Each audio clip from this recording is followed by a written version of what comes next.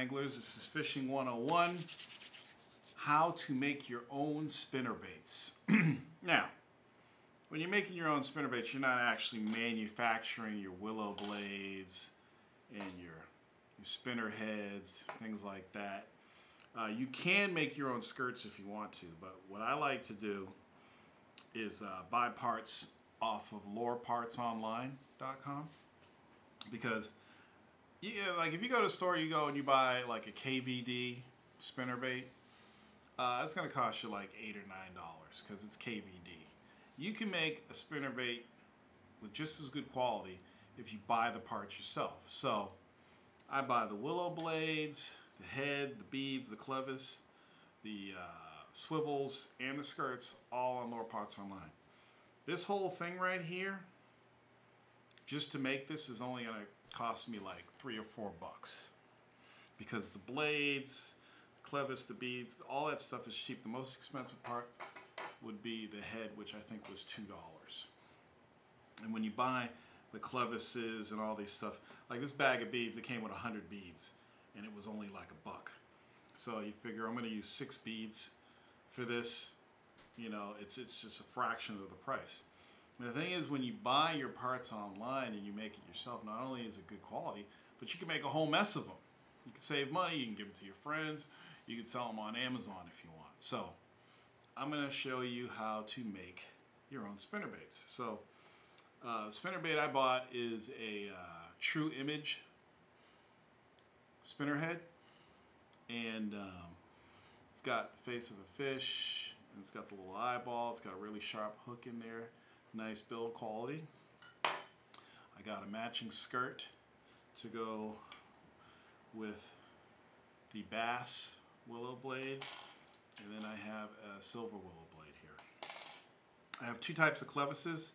I have a metal clevis here, I don't know if you can see it, and I have a plastic one. The plastic one is a quick change clevis, so if I want to change my second willow blade, I can. I can just pop it off and put another one on.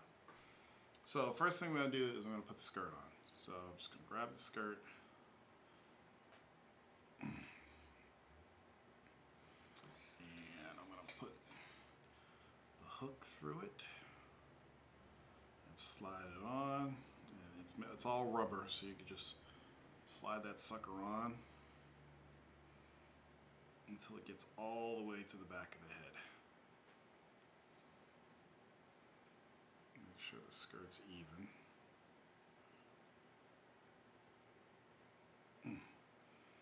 Bam!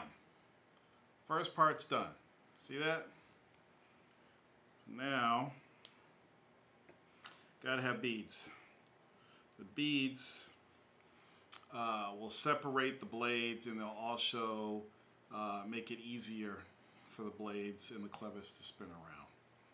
You can get colored plastic beads too, but I choose to go with metallic because I like putting a lot of shiny objects in the water to attract the fish.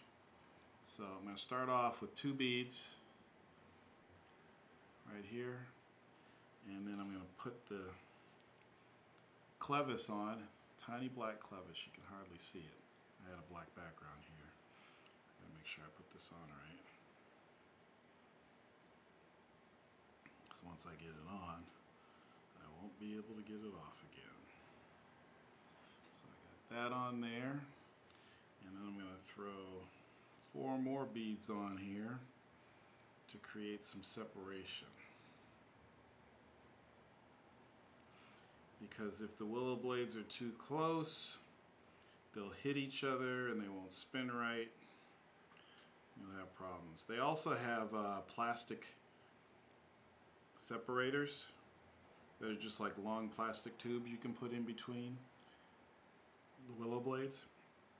So there it is. Okay, and now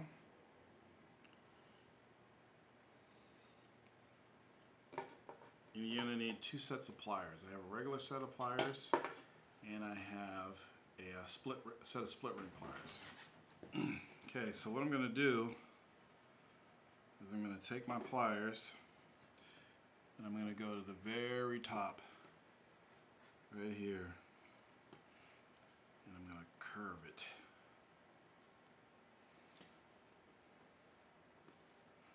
But I'm not going to close it all the way.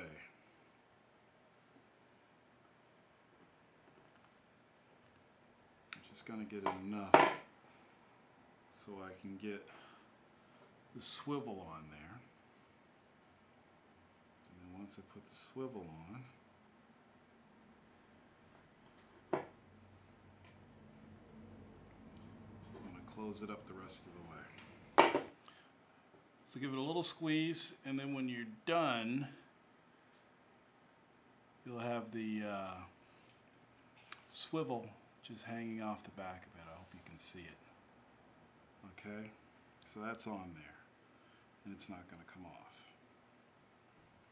And then what you're going to do is you're going to put your blades on.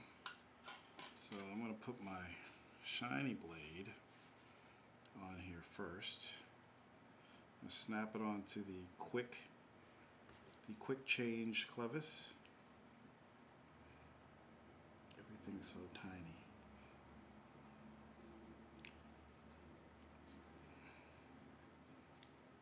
Okay, and you can see that's on there now. And then I'm going to take my split ring pliers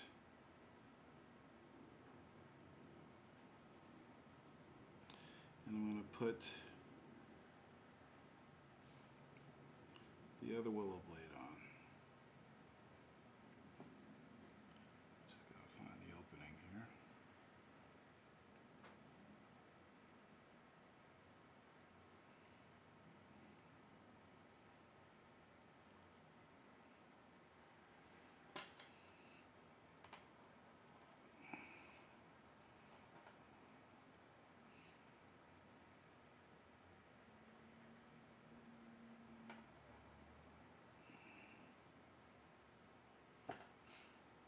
Get yourself a pair of these split ring pliers because it makes all the difference.